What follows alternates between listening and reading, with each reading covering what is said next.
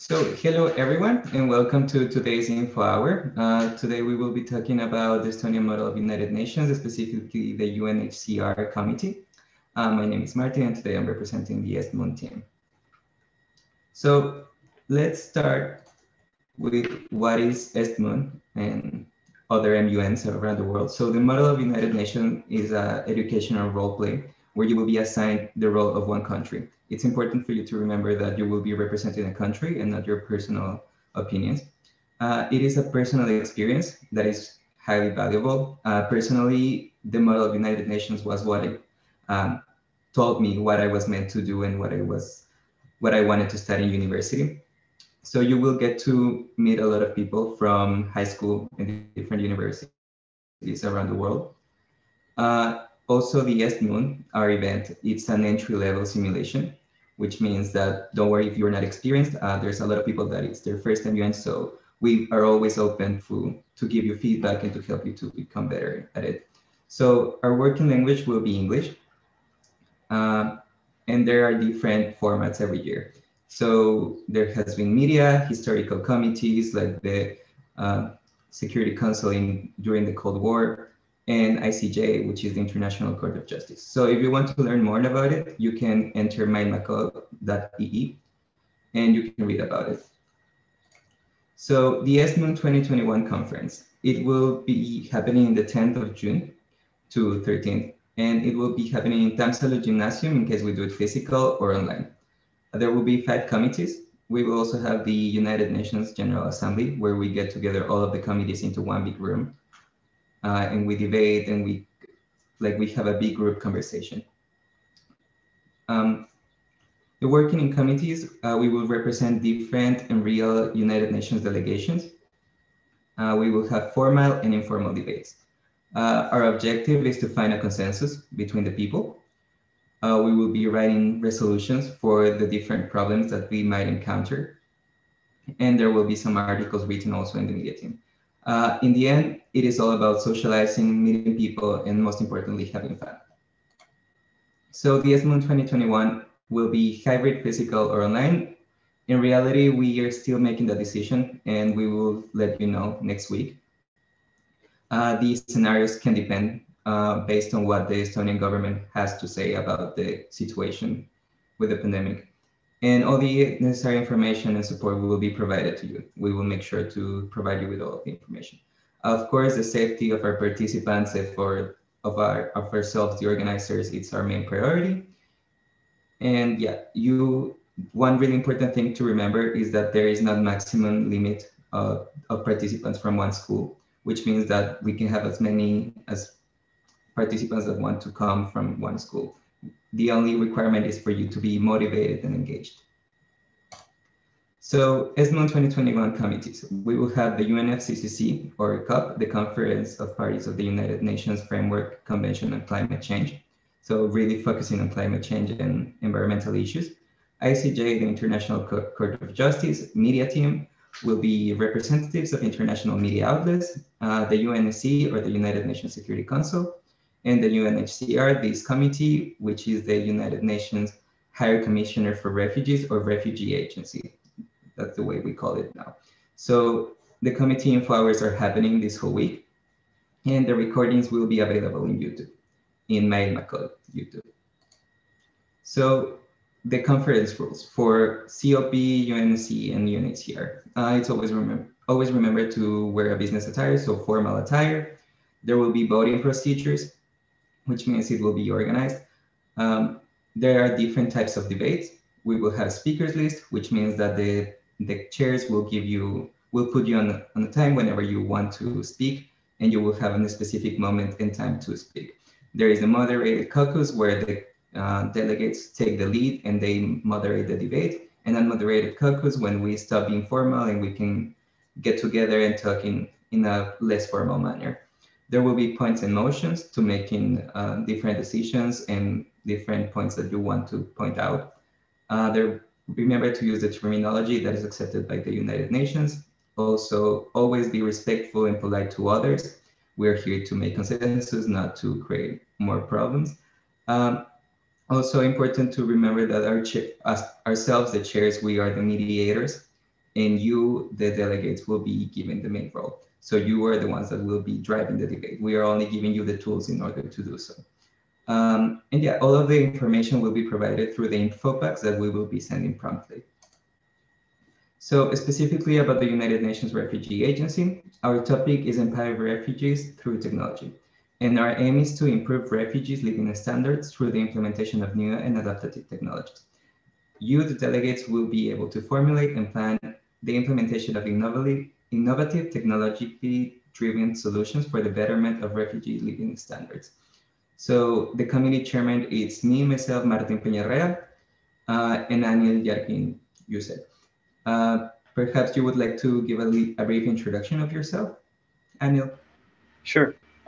Thank you.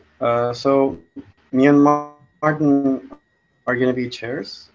Martin is going to be the directive chair, like the main principal chair of the committee, and I will be the co-chair, and we will be helping you, as Martin suggested. We will be helping you with the communication, how the quorum has to proceed, and with the general rules of the whole conference. And I started MUN at least like 6 or 7 years ago during high school, and I've been enjoying it specifically because first of all, it made me expand my network, meet new people, make new friends, and even make some work-related connections with some people. But beyond that, it actually expanded my horizon about what I could achieve in terms of international relations, what I know about international diplomacy and politics, and how to find solutions for different kinds of topics for the subjects that could be useful for example, fighting with climate change, or finding solutions for refugee crisis, and so on. So I really like MUN conferences, and me and Martin, we're gonna try to help you with your experience with UNHCR. So please, Martin, go on. Thank you, Ed. So one thing I forgot to mention at the beginning is that this meeting is being recorded. And if you have any questions, you can ask them through the chat, or take a note of them and wait for the end of the presentation. We have a special time for you to make questions. So about me, Martín Peñarrera, I'm from Ecuador. I currently study e-governance technologies and services. And with Daniel, we both study in a technological university, meaning that we are really close to this topic that we are doing this year in UNHCR. So before we get into the specifics of the committee, it's always important for you to remember that everything we do in the United Nations is driven by the Sustainable Development Goals. By the end of the United Nations model, you will be really familiar with this chart that you can see right now. And these are the goals that the United Nations set for us in 2015 in order for us to achieve by 2030. And they made this decision based on the fact that if we don't improve all of these topics, we will have really hard times, and all of countries are encouraged to work towards getting to no poverty, zero hunger, and etc. So always remember that this is what we're working for. So the history of the UNHCR. So in 1951, the UNHCR was created by the Statute of International Protection of Refugees. Since then, the UNHCR has been an instrument for countries to access this statute and protect refugees and make consensus of how to protect them. In 1981, the UNHCR won its second Nobel Prize for Peace because of its assistance to refugees worldwide. By 2015, the UNHCR has helped 50 million refugees to resettle and be assigned to new countries. And by 2021, they're still assisting 80% of the world's population of refugees under the increased threat by the pandemic. So here you can see some of the work that the UNHCR has. So we can see the deployment of resources, of water, the regularization of refugees throughout the world and how it works in the official side of the UNHCR. So why is the UNHCR important? There are many reasons why the UNHCR is important. And because the first one would be because the refugees are one of the most vulnerable groups worldwide. Refugees are often overlooked and neglected by the governments because they're not their citizens and because they're in a difficult position. Refugees might be included as stateless people who need the recognition. The diplomatic relations between states can depend on issues about refugees. And because for everyone from every country, it's at the risk of becoming a refugee. There is many reasons for migration, and we decided to include some. So there is migration due to climate issues. For example, people that is fleeing their countries because they're being flooded by water or because the droughts, because there's no water. So climate issues are always important to take in consideration. There is political issues like the situation in Venezuela, where there is a political crisis and people need to flee because they don't have food. And of course, there's other reasons like war and etc. Yeah, so I know you can take over now. Yeah, thank you. So UNHCR also supports refugees in terms of technological advancements, and there are examples of that in the world. For example, as far as I remember, in 2016, in a crisis in Africa, they provided, as you can see in one of the pictures, they provided VR-related education support to children for making them access easily and effectively to educational opportunities. And in addition to that, in the world, in many countries, there are examples of UNHCR supporting refugees with healthcare systems, not in a very detailed or very perfect implementation yet, because it's still getting developed. But those are very crucial for the refugees in following areas such as accessibility of the healthcare services and the medicine, which is especially important when the refugees flee from their country for a war situation. And communication during emergency situations, because they need to be able to access to emergency services such as the fire department or healthcare services, the ambulance, or even the police. So that is why this is also crucial. And social integration with local communities is also very important, because for the refugees also need to adapt to their environment when they come to a new country, because sometimes they're not only staying in the refugee camps, sometimes they might freely move in the country and try to find jobs and meet new people for their betterment of their life. So this is also, as well as I said before, supported by providing education opportunities. So moving on to the next slide. Yeah, perfect. And the Martin, do you want to talk about that, or should I continue? Sure, I can talk about it. So this year, EstMUN is participating in the International Refugee Challenge. This means that the actual UNHCR is encouraging us to take part into this challenge, and there is multiple reasons we should do that.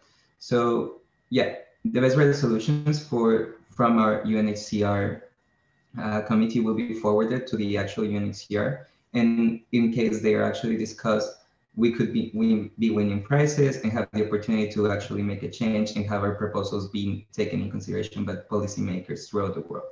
So this is our opportunity to make some real change, to make this simulation happen in the real life and have these kind of discussions in the real UNHCR. So this is really important for us, and I think it's a really cool thing that we are providing this year through EstMUN. Finally, for the preparation for the conference, familiarize yourself with the topics, meaning refugees, meaning technology and refugees, etc.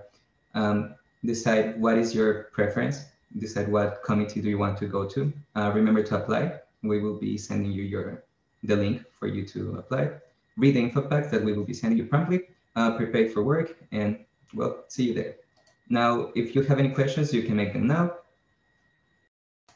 No, I hope then everything was clear. Maybe, Anil, do you want to make some questions to our participants? Sure. I would just direct my questions to everyone, and if you'd like to answer them, you can either send as an email after spending some time on them, or you can just answer them here on the chat. And one of my questions is, what would you actually expect from the UNHCR committee this year, from EstMUN, to give you some improvement about your knowledge or your participation? So, for example, that could be as an answer. Just I'm giving an example. For example, like I would like to learn more about how to make UNHCR even more active in war regions, or I would like to learn more about UNHCR's capabilities in the world and even improving them. So that was the first question. And the second question I'd like to ask is there any incidents or examples of any situation that you've known before that happened around you that UNHCR touched to the people to help them, and that you can say that yes, I have seen the active participation of UNHCR in a crisis in anywhere in the world. And my final question would be, in which areas that UNHCR doesn't cover as directed on their website, as they don't cover, which area would you like them to also be participating in and helping the refugees in terms of that subject? And hopefully my questions are clear. If they're not, please ask me further details. And yeah, that's all from my side. So anyone would like to answer one of the questions, or any other question that you would like to make? Well, I hope that our participants are thinking about this, but I would like to ask you, Martin and Anıl, share a story about your first experience during MUN. Like, how was it, and why did you go, and how did it go? I think I can start. So the first time I've been participating in MUN was, I think,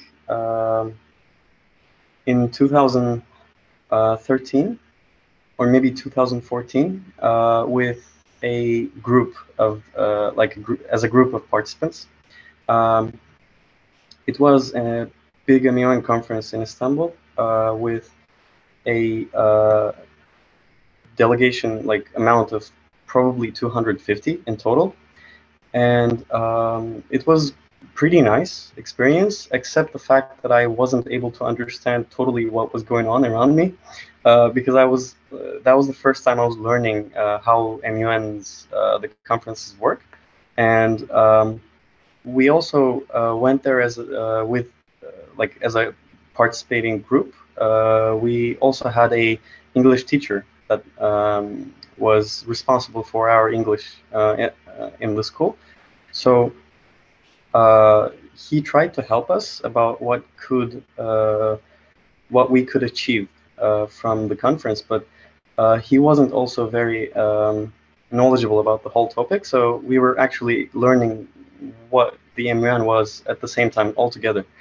And even though I say that it was kind of confusing for me, or I wasn't able to understand everything, I know that I actually got some knowledge and nice experience about the whole MUN conference, because at least I learned how it was proceeding, the rules, and the cause about what MUN is trying to achieve.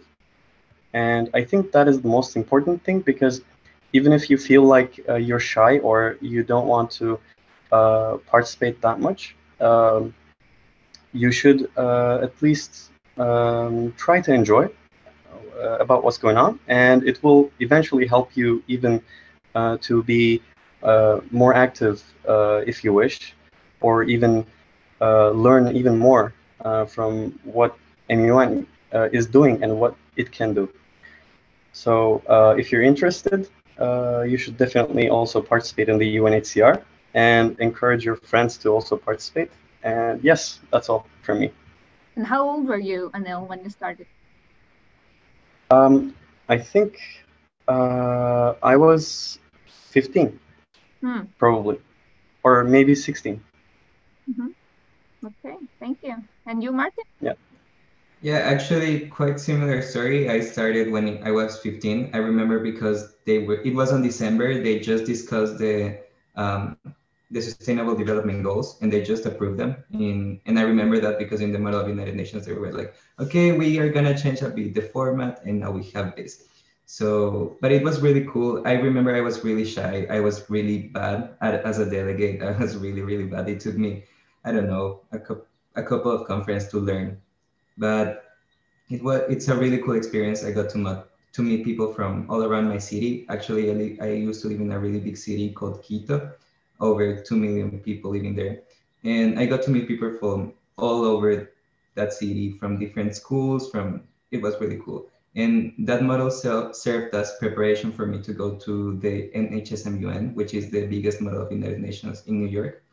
And yeah, it has been a really great experience for me. Okay, thank you.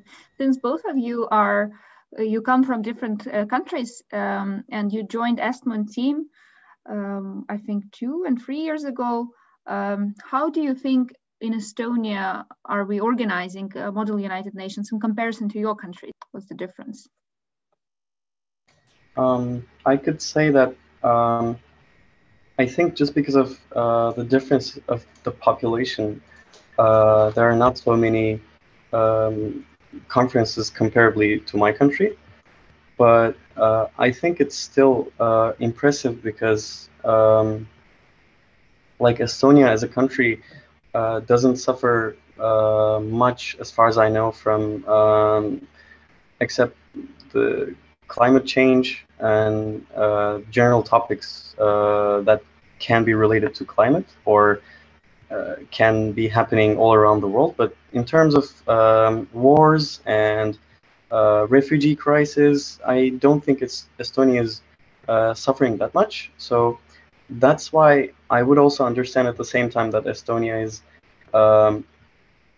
just recently getting developed in terms of MUN conferences.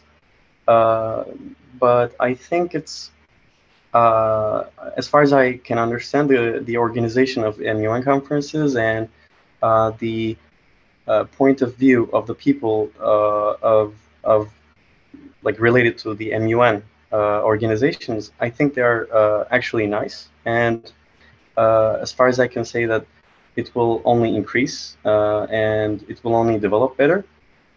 So that is my opinion. So I'm actually very happy of the current situation of the MUN conferences in Estonia. And we can only support it by joining and collecting, encouraging more people to join, and creating even more ideas about further conferences or further committees, and participating in the organization of the MUN conferences at the same time. So yeah. Okay, so Martin, you can shortly answer, and then we have 2 questions in chat, which is super, while we were chatting. Exactly. I was just going to say, I'm going to try to answer both the question that is in the chat and the question that you made. So first of all, why is the UNHCR important? There is 26 million people living in refugee status. So that is 13 times the population of Estonia, almost the double the population of Ecuador. So it's a big amount of people that it's currently living under lower standards that citizens are used to, and they're doing this because they're fleeing different conflicts, and they're fleeing things that makes them migrate because they're live in their country, so it's not what they want, so therefore they need to move and find a home in another country. The UNHCR is the attempt of the United Nations, the international attempt of the United Nations to help these people, to help them find their new home, help them find what they're looking for, jobs, stability, fleeing their war. So it's really important to work on this, and it's really important the job that the UNHCR has. Now, about how is it in Ecuador and how is it in Estonia? Well, in Ecuador, I think it's a bit more, we talk about this a lot more, again, because of the things that Anil said. We have been highly affected by the Venezuelan crisis. You know, a lot of millions of Venezuelans enter Ecuador, and like it is our work to help them and to open our borders and to, you know, help people that are fleeing conflicts. So in general, I think the population in Ecuador is a bit more aware of the work of the United Nations because we basically see people from the UNHCR, not every day, but every time a month, we can see trucks from the UNHCR helping people to get through the border of Ecuador, and etc. So yeah. And there is another question, how you will be able to join? Well, you will need to apply, right, Victoria? You will need to apply, and then we will give you all of the information necessary in the info box. Yes, that's true. So first of all, apply, and then because we said we are going to make this decision about online or hybrid format this week. The question came from a really far away country, so I would say that probably people from other countries will be able to participate online. Because of the COVID situation, it's not really realistic that we will be able to travel, but it's still something that we are deciding. So if you're interested, the first thing you have to do is apply, and then we will get in touch with you and we can discuss your personal situation about can you travel or not, and how are we doing the conference. This is something that we will be debating about in our team this Sunday, and we're going to make this decision and then send the information to all of our applicants. We're not going to be sending it all over, so if you apply, you will get this information, so please apply. Yep. Is there any other question? You can send it to the chat or feel free to unmute yourself and ask it. And if there's not, I hope that everything is clear, and I think we could close the meeting if you would like to. Sure. Yeah, thank you.